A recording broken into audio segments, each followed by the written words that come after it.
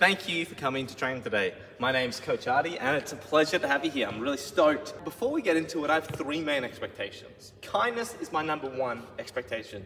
I think it's pretty easy to be kind to others and say, hey, good job, try again next time. It's really hard to be kind to ourselves.